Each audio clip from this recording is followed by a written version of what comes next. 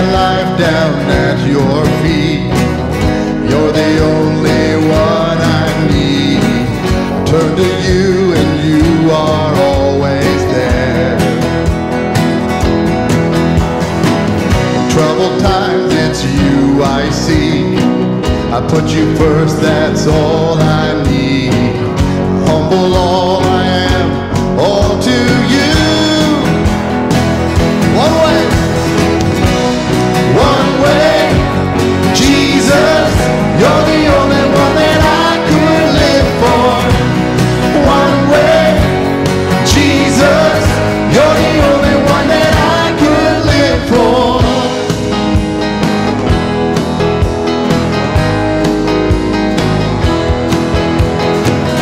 You are always, always there, every how and everywhere. Your grace abounds so deeply within me. You will never ever change. You will never ever change. Yesterday, today, the same. Forever till forever meets no end. One way, Jesus, you're the only one that I could live for. One way, Jesus, you're the only one that I could live for. One way, Jesus, you're the only one that I could live for.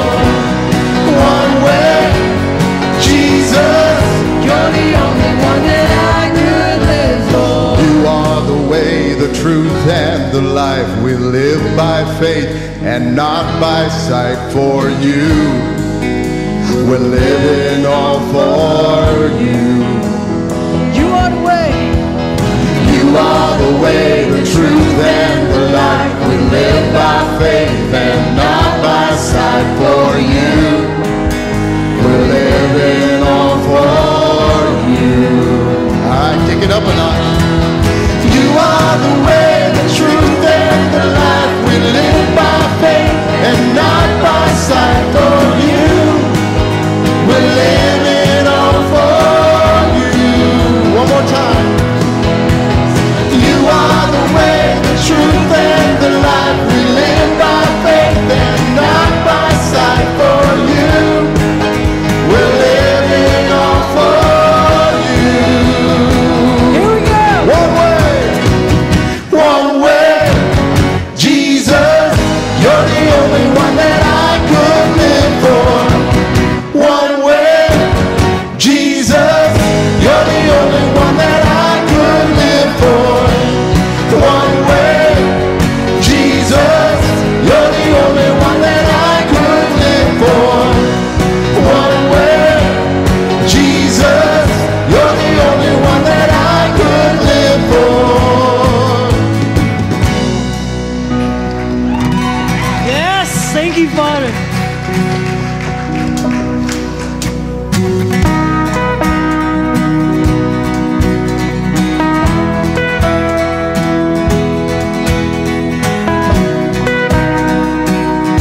Stand in your presence, Father.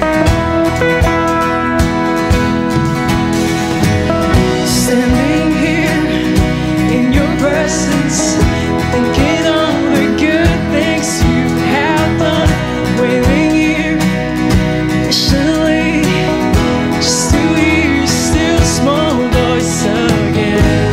Holy, righteous, faithful to the end, Savior, healer, redeemer, and friend. I will worship you for who you are. I will worship you for who you are. I will worship you for who you are, Jesus.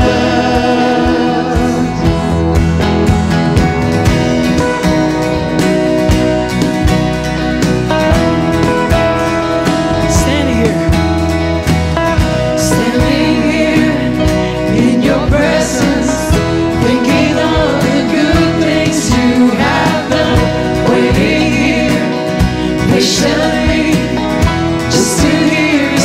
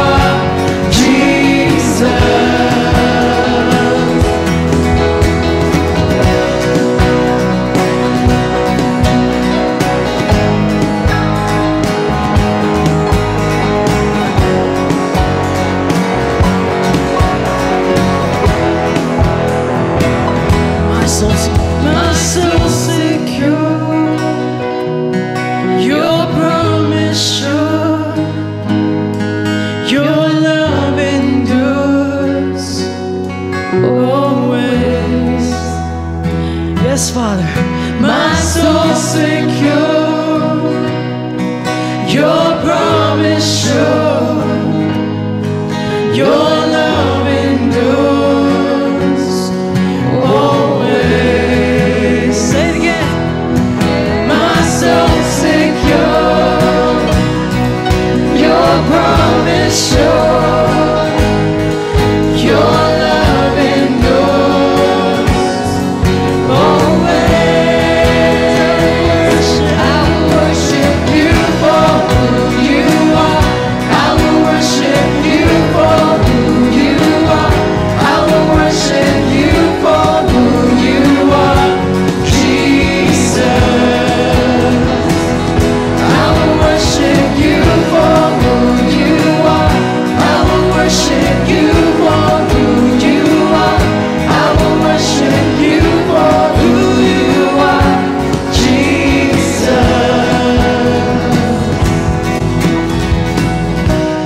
Good morning, everybody. For our guests, we're glad you're here. My name is Brian Smith. I am our lead pastor, and I hope you feel as our guests that you feel like you're part of family, because we're all part of Christ's family. Amen? So just kick back, and I want to jump into a story here to start. I want to take us back to the year is 2005. I was leading a medical team into the bush of Zambia, Africa. And our medical team, the design of our medical team was to go into villages where Christ is not known, but also where medicine is not known. Medicine is a great way to connect with people and share the love of Christ. And so we took this medical team way into this little village called Jembo in Zambia, Africa. To give you kind of a little picture of what was going on there, at that time, Zambia was the last country in Africa to really curve the AIDS epidemic. About 33% of the people in the village populations were HIV positive. Tuberculosis was out the window, and we dealt with a lot of really sick people. And we're set up for a clinic the very first day. We're set up for a clinic. There's 100, 150 people on the veranda that have come from all these other small villages that day. And we hadn't even got started, and I heard a shout. And somebody brought me about a 6-month-old infant that was barely breathing, completely unresponsive. The baby the mom was only about 17 years old. They had walked in from a village several kilometers away. And the baby had drank kerosene the day before. Kerosene being a petroleum product, that long the baby was septic. The baby was breathing about 6 times a minute. That child should have been breathing about 30 times a minute was normal. And all my years in my training, I knew we were in trouble because we were hours away from any hospital. And we're out in the middle of nowhere. And I looked at the missionary nurse, and we jumped into a car. And I don't know if any of you know the roads of Africa, but they're really not roads. And we went as fast as we could in second gear. And we had about a 3-hour drive to the closest is a Catholic mission hospital in the village of Choma. And we're flying, and I'm doing everything I can with limited resources to try to keep this child alive. And I knew that we weren't going to make it. And I had a 17-year-old girl who's probably never left her village. And she's sitting next to me. She speaks Tonga. I do not. And I didn't know how to communicate her, and she was scared of us looking straight ahead. And we were flying all over that back seat as we were navigating the roads. And I remember watching the child continue to go downhill and thinking, we're not even halfway there. And we just turned off a road onto what they call the tarmac, or an actual road with pavement. We still had about another hour to go. And the signs were getting worse. And I had exhausted the limits of what I could do. And so I prayed. That was the last thing I had. And I remember holding that child and saying, Lord, there's nothing less I can do. And so this child is completely now in your hands. And I need a miracle.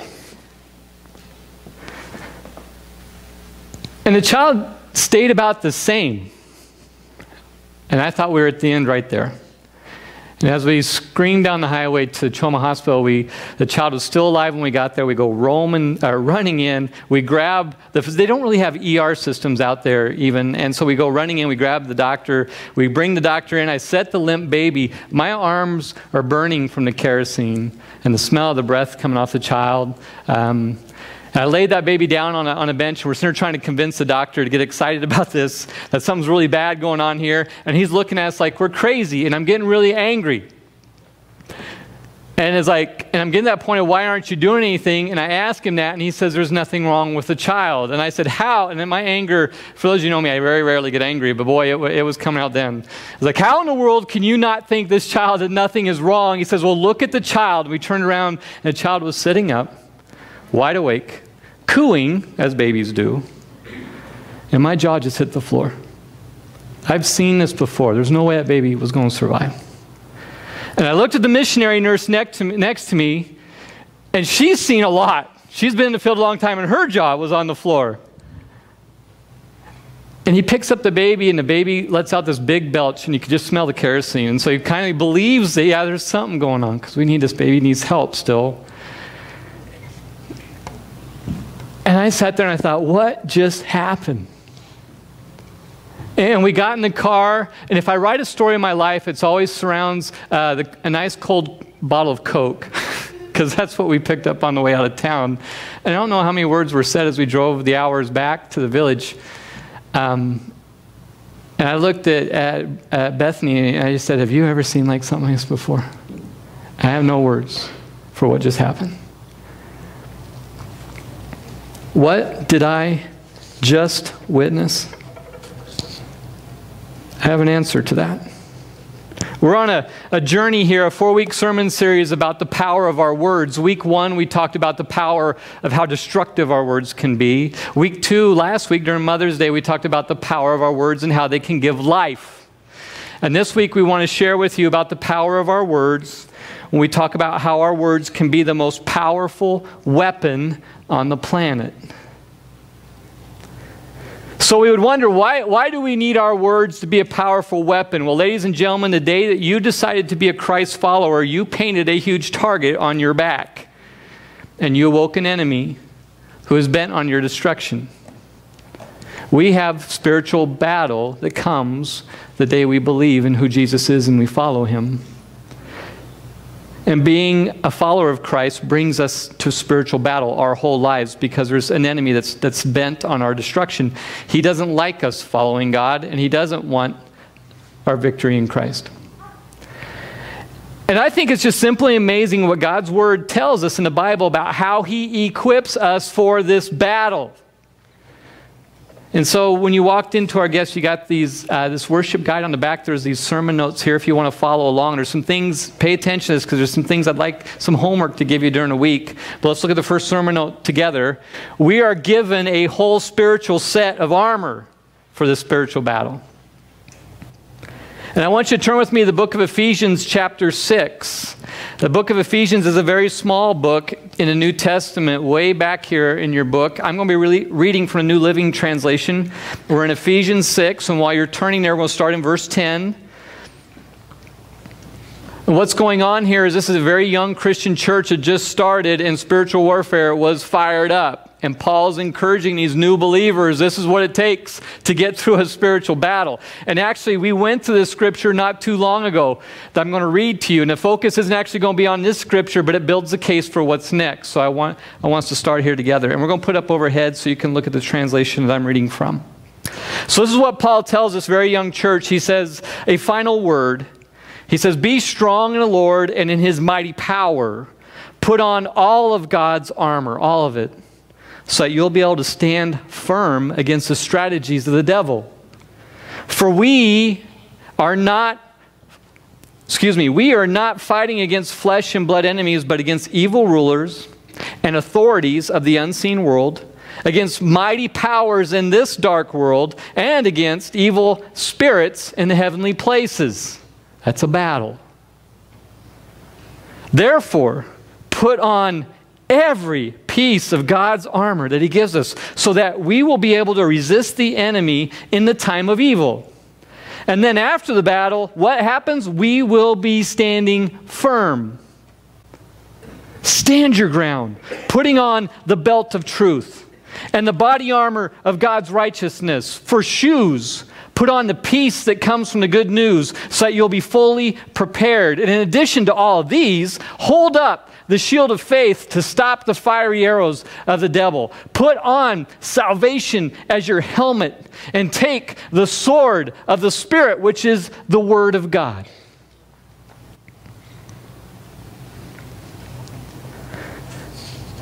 God gives us spiritual resources to battle in this life. Actually, he gives us, as it says, a whole set of armor. He gives us a belt of truth because an enemy comes and convinces us of the lie. So he gives us truth so we can stop that attack.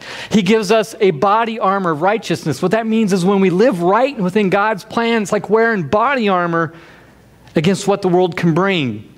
He says, wear shoes of peace. The good news of Jesus Christ and what he's done for us are the peace that no matter what we battle through, we have this peace that we know where we're headed. And we know we win in the end. He says he gives you a shield of faith. That even when I don't understand what's going on, it's hard, I got this shield of faith that sustains me. And salvation, my assurance of where I'm going to be one day when he comes back, is my helmet. And he says the last thing he gives us here is this sword, which is the Word of God, which is powered by the Holy Spirit. God equips us from head to toe, or wholly, to withstand the biggest attack. But the armor and the sword are not the total package of how God equips us.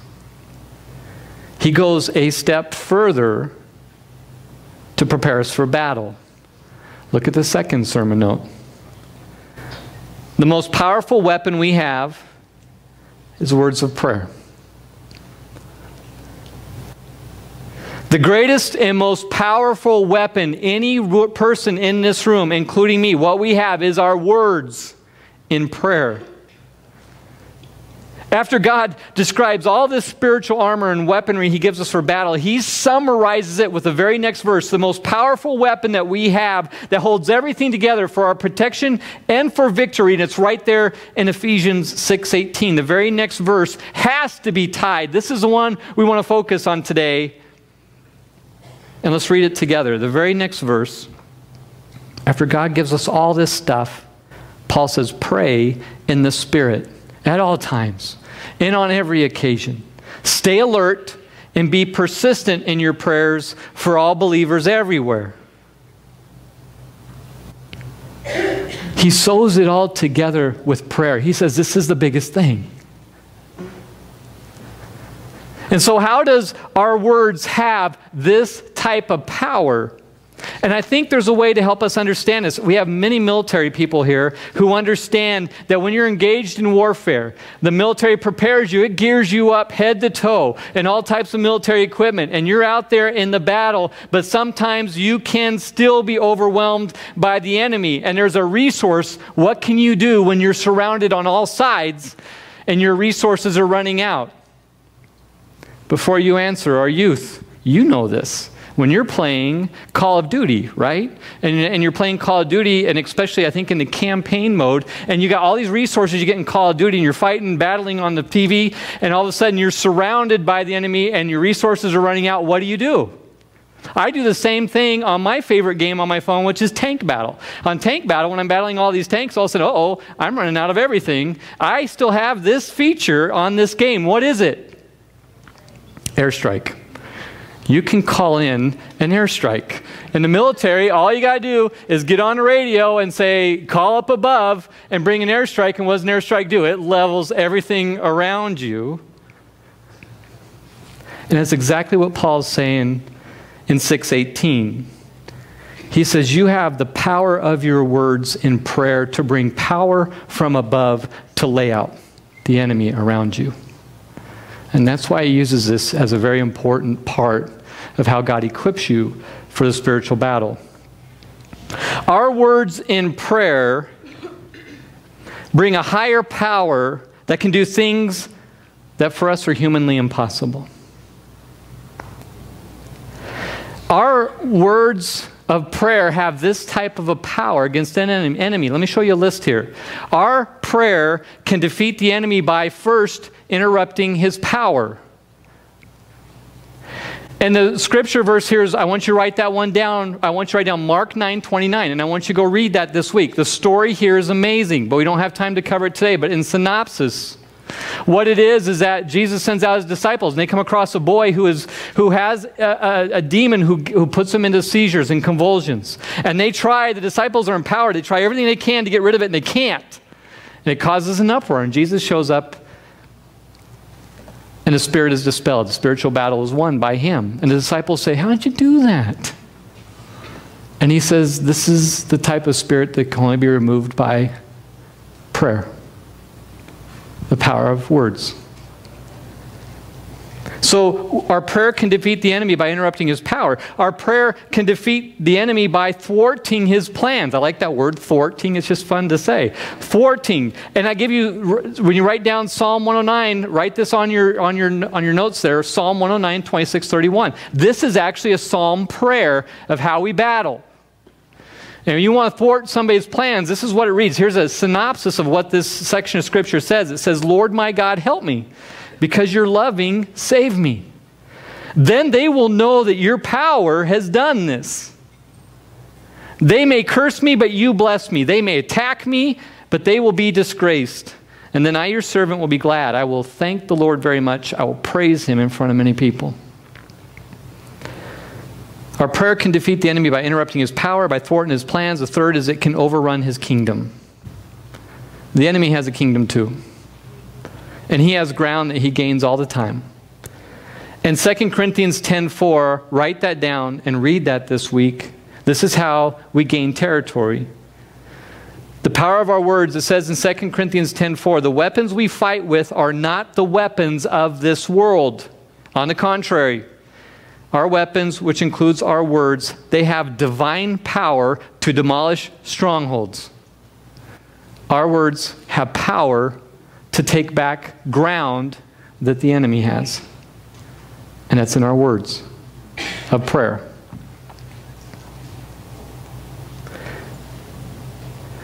We have this amazing power in prayer with our words, and that power comes from above. In our games, on Call of Duty, you only get so many airstrikes. Even in the military, we only have so many airstrikes for resources. But ladies and gentlemen, in the spiritual world, God provides an unending supply of airstrikes. And all we have to do is keep calling them in. Our words of power in prayer are very vital in our lives, but this is a struggle in Christianity today, is that we don't even use our words of prayer. It's something we do off to the side or once in a while or over dinner. We don't even realize the power we have in prayer. We simply don't pray. We simply don't use our words because it's easy for us as Christians in America, where it's free and we're prosperous, to feel secure just the way we are. It's so easy to be dependent on our physical resources that we feel little need for spiritual resources. And let me tell you what prayerless life is like. You have the greatest weapon in your hands. I have this too. And when we don't pray, you just hand it to the enemy. You give him the weapon by not praying. You think about it. And I struggle with this. Think about when it comes time to pray. Think of the million excuses we have that we don't. I'm tired. Right now is not convenient for me to pray. I'm too busy. I will pray later. Where do you think those thoughts come from? There is an enemy that whispers in your ear, hey, you can wait. It's no big deal. Wait for a more convenient time. Take a nap first. Get this task done. Work's more important. And we agree. And we hand him the weapon. The enemy knows, if we don't, how powerful prayer is. The enemy knows it's the greatest weapon against him. And he will influence us in any way to not pray. And so we have to activate our prayer lives. And I'm writing this and I'm thinking the one hitch I have is probably a hitch a lot of people have, is this thought of, I'm not sure God answers my prayer. Well, let me respond to that God always answers prayer. He's going to answer you yes very clearly. He's going to answer you wait, or he's going to answer you no. He does answer prayer every time. It's easy when we see yes. That time in Zambia, that was a clear result right in front of my eyes. But ladies and gentlemen, that did a lot of work in me to believe that day. God knows I needed that a lot. Today I see him move. I don't need to go to Africa. I see it here every day. Donna just shared. Go hear her story. In a heartbeat, she's in an ICU hanging on to her life. And this church surrounded her in prayer. And she's praying with us today. Don't write that off. But sometimes the answers are obvious. Sometimes he says, wait, you know, we live in an instant culture. I can watch any movie from my phone like that. I can get 2-day shipping on anything from Amazon. We hate waiting. We hate waiting 2 days for that thing to come. And sometimes our words of prayer, well, we want answers right now. And sometimes and many times God says, wait. Why does he say wait? Well, here's look at sermon note number 3. Delayed answers to prayer, if we understand this, this helps. Delayed answers to prayer can be first waiting that grows us. Sometimes God delays the answer because he wants to change us. He wants to grow something in us. As Christians, we think God has a magic wand that can always say, hey, I need more strength. I need more patience. And he goes, ding, you got it. He doesn't do that. He takes us through something that gives us patience, perseverance, strength. He grows us by delaying the answer to prayer. Look for what he's trying to do in us to make us stronger. Second thing that delayed answers to prayer can be is it's a spiritual battle, is raging. It's going on in the heavenly realms. There's scripture that shows delays in answer of prayer and activity because there is a waging war between the angelic host of God battling the enemy and all his minions. And sometimes that delay becomes because there's a war going on. And sometimes delayed answers of prayer can be because of God's perfect timing.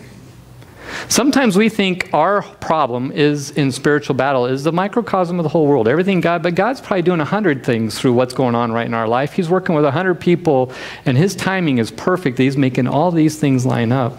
And sometimes that takes a delay. But also sometimes God answers no. And I think when we see that, it's usually because our motives are wrong, our perspective is off, and we're praying for things that God knows are not good to us or others. And when that happens and you sense God saying no, pray that he'll reveal to you what it is that's not within his will so we can change. So we look at all this, the power. The scripture talks about the power we have, the greatest weapon we have, and sometimes when we balk on it and think it's really not there. So let's talk about how do we use it. How do we use this greatest weapon? And look at sermon note number 4. Our words, how do we do this? So in sermon note number 4, it says our weapon of prayer is best in the power of the Spirit and at all times, in all circumstances, and with persistence. So we're going to go back and look at 6:18 together again. It lines it all out there for us. How do we do our words of prayer? How do we bring God's power to the situation? Well, let's look at that scripture again. It says, pray in the Spirit at all times and on every occasion. Stay alert and be persistent in your prayers for all believers everywhere. So let's break this down. This is the main idea today. Walk away with this. All that armor stuff is amazing and good, and we need it, but this is the part that pulls it all together. It says, first, pray in the Spirit. What it's saying is that pray in the power. The day that you believed in Christ, you got God's Spirit inside you. You have the most supernatural powerful force in the universe that dwells in you the day we believed. What Christ did on the cross made that possible, that God can actually dwell in us now. You have this in you, so we have to pray in that Spirit. Not on our own knowledge, understanding, and effort, but pray in the power that's in you. So pray in the Spirit. How often? All times. This happened on Pentecost when this was all poured out onto the church, which is people. He didn't pour Spirit out on a building. He poured it out on a church, which is us. It says pray at all times. That does not mean you sit in your house and nama, nama, nama all day long. That's not what God calls. He's got all kinds of stuff he wants to do through us, but it means it's a posture that we're ready. My prayer life during the day is all kinds of different things. I can sit down in Scripture, and I can go and seek God through His Word. I can sit there and watch something really cool happen, and I have an immediate conversation with Him saying, God, that was cool. I can watch a sunset at night and say, man, look at your brush. And I can look at the hardest thing going on today saying, I need you now. That is prayer. It's a connection with Him and a conversation with Him and recognizing His Spirit is now, He's only not in our presence, He is in us. That's at all times. And it says pray in every occasion and in every circumstance. Every event in our life can have a response of our prayer. Good, bad, otherwise. Look at events happening around you as God's moving. And the last is be alert. Get your spiritual radar on and be persistent. When there are delays in God's response, don't stop praying. Ladies and gentlemen, there's people in this congregation right now we've been praying for years, and we're not stopping until God shows us His answer. Every morning at 7, I'm here with others praying. Every morning at 10, we're here, we're praying. Everything you ask us to pray for, but that can't be a staff model. That is a congregational model. That is a body of Christ that prays like that, and you have power. Don't give up on prayer. And what happens as a church when we believe in the power of our words in prayer? I think you just saw the best example right here on the stage a few moments ago, and that's our Homestead ministry. And Natalie's life is a beautiful example of the power of our words in God's prayer, and how many people have been behind her praying as she's navigated this. The Homestead ministry is our ministry that receives women out of sex trafficking around the nation and puts them through a restorative, holistic process to re-engage their life and get back on a good track.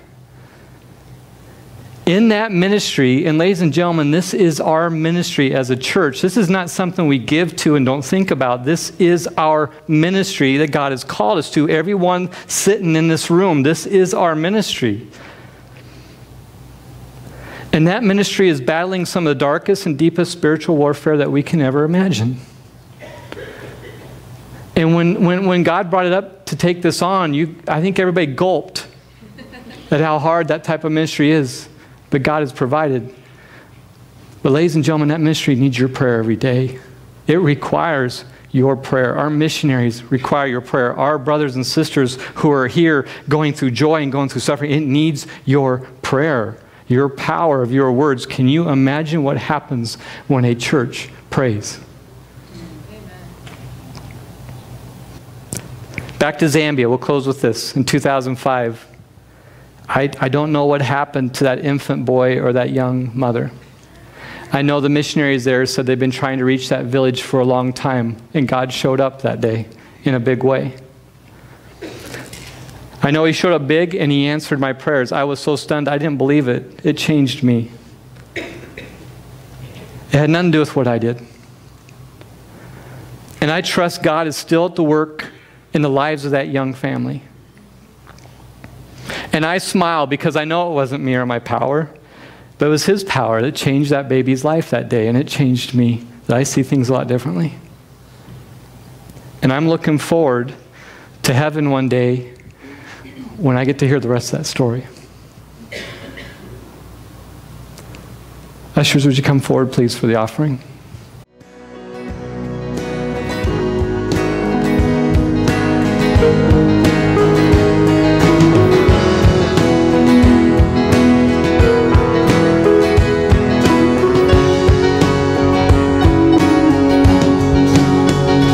Nations rise and nations fall. Jesus, you have reigned over them all. You never fail, you never leave. You're still the King. Kingdoms come and kingdoms go. Jesus, you have never left your throne. Here in the fire, still I will sing. You're still the King. You're still the King. You're still the King of heaven. You're still the Lord of earth. You're still the hope of nations.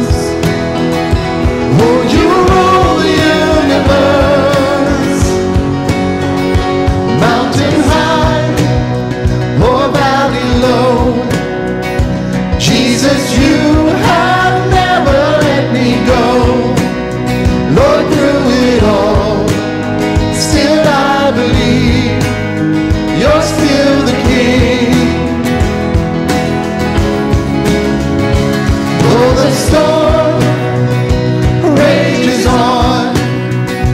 Jesus, you're the rock I stand upon. The wind and waves can't drown my peace. You're still the King. You're still the King.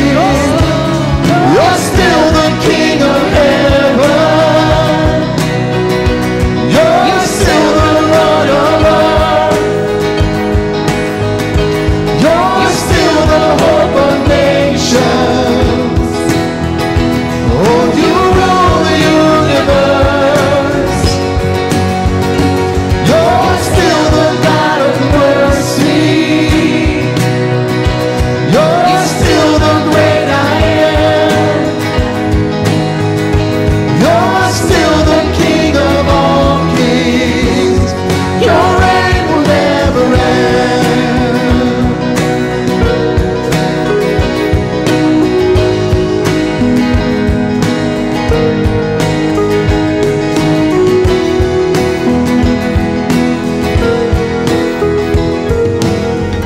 You're still the King of my heart. You're still the place where I hide. You're still my Father, and no one is stronger. You're still the Lord of my life. You're still the King of my heart. You're still the place where I hide. You're still my Father, and no one is stronger. You're still the Lord of my life.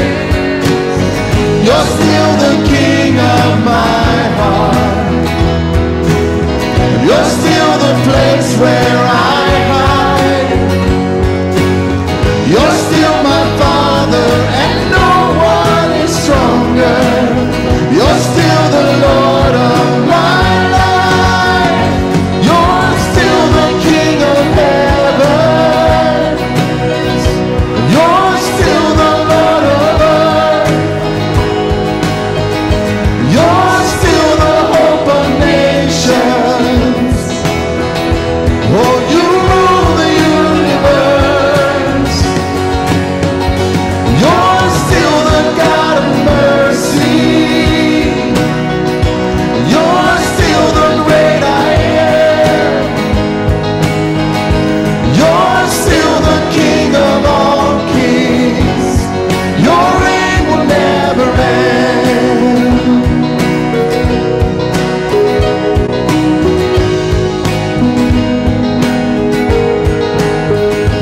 You're still the King of all kings. Your reign will never end.